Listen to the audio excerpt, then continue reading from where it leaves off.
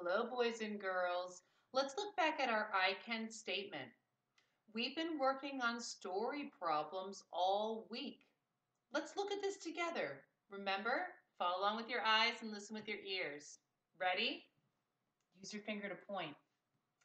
I can model and solve story problems with differences within 5. So we've been working on this, and I wanted to talk to you about how to model story problems. Do you see this word model right here? When we're modeling something, we're showing it off and showing how we do it. So if you're modeling a story problem, there's different ways that you might model it. I'm going to show you a couple of different things that you might do. You may use a piece of paper to help you out. You may have some paper and you may use that paper to help you. You may have a marker or something else, and you may, use that paper to write a number. Maybe you're using pictures. Maybe you're using illustrations to show that number. Okay? So you could model the number 5 with writing the number 5, or you could model it with a picture. For example, 5 circles. You could also model it with tally marks, and we've done that in class. Do you remember? Do it with me. Remember how we pull straight down? Do it with me. So we can pull straight down 1, 2, 3, 4, cross for 5. So right now I have 3 different ways that I model the number 5. But you know what? You could also use objects at your home. Have you done that before? So there are some objects that you could find. I want to share with you some of the things that I found at my home that you might be able to use at your home too. Okay, so one of the things I thought was, you know what? I have cereal and I have pieces of cereal. So you know what I could do? I could have Cheerios. Do you see my Cheerios? I have 1, 2, 3, 4, 5 Cheerios. Do you all see? Count with me. Use your finger. Ready? 1, 2, 3, 4, 5. So I could actually use some Cheerios to help me out. Now I'd have to be very careful that I don't crunch them. Be very careful. You could use Cheerios, some other food items. Maybe you could use beans or something else at home that's not sticky. Okay, you don't want to, and you don't want it to be hot or cold. Okay.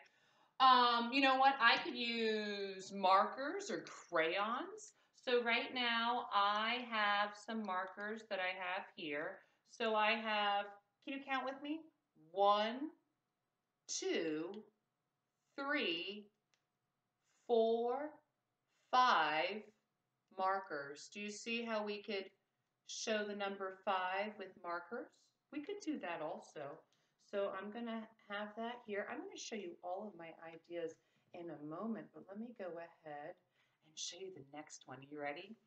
Okay, so I could use straws. These are from, I collect some things. Sometimes I collect different straws from restaurants or plasticware, like silverware. So I have straws. I have 1, count with me, 1, 2, 3, 4, 5 straws. You could use straws as a model for your story problem, right?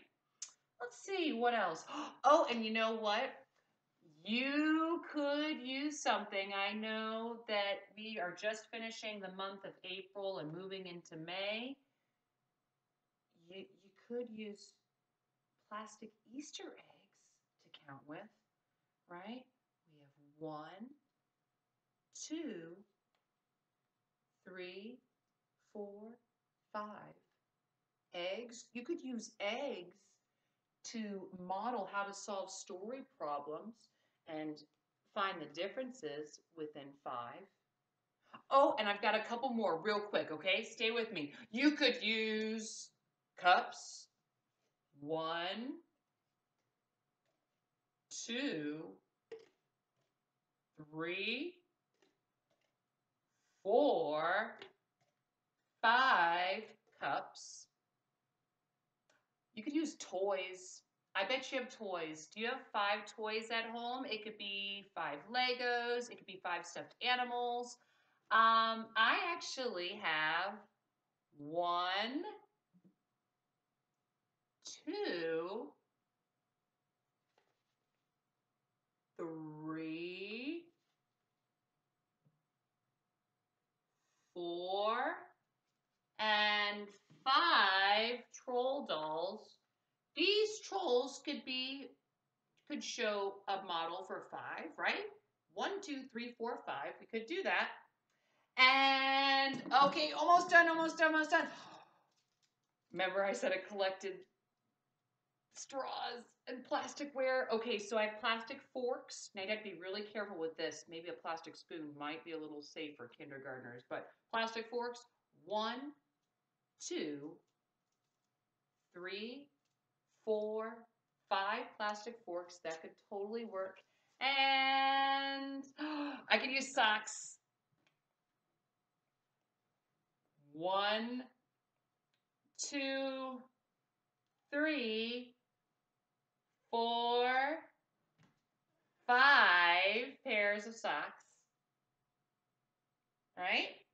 And let's see if there's anything else. Oh, the last things. I have 5 coins.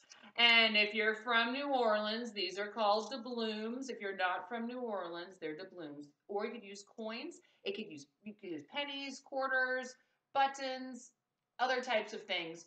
1, 2, 3, 4, 5 coins. So I'm going to show you real quick what I could use. Let me show you. Okay, so here are some different things that we could use to show our story.